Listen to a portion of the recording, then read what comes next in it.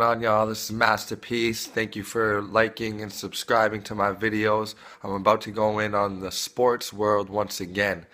Yo, the sports world is a continuation of slavery. Now, we always say that, we're still enslaved, we still got the mental chains on.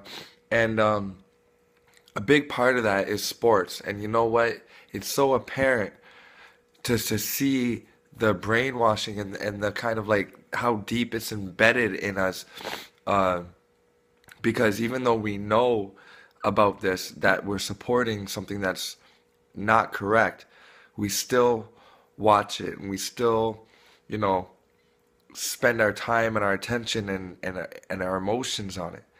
Every time that you go or like that changes, that alters your cells. Every cell in your body feels it. When you get that feeling in your heart and your stomach and chest and up your back, the tenseness, that affects your cells negatively. It creates free radicals that acidifies, and it just it putrefies in your lymph nodes, and you just, you're not thinking about it, so you don't clear it away with good high grade water and fresh air.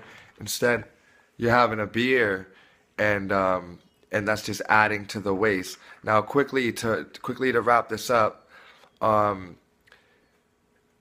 when these CEOs and these executives are, they have millions and billions of dollars, and the industry is worth trillions of dollars, worldwide. You see that the the the players are like the crop, the produce, and the farm that they get it from is usually the inner cities and the ghettos. But usually when you purchase from farms, the community that farms it usually sees a benefit or some sort of return or gain. It goes back to the community. But when they crop our players, they brainwash them so that they don't give back to their communities, and also they make them agree to certain laws and statutes and regulatory this and that, to make sure that their money is going, uh, not back to the hood, and make sure that the money is going back into the white man's pockets.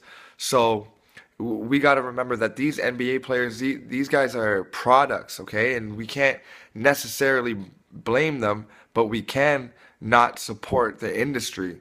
And it's just like the slave trade, because they're working their ass off. They see very little of it, and they're very limited in what they can do and how they can move.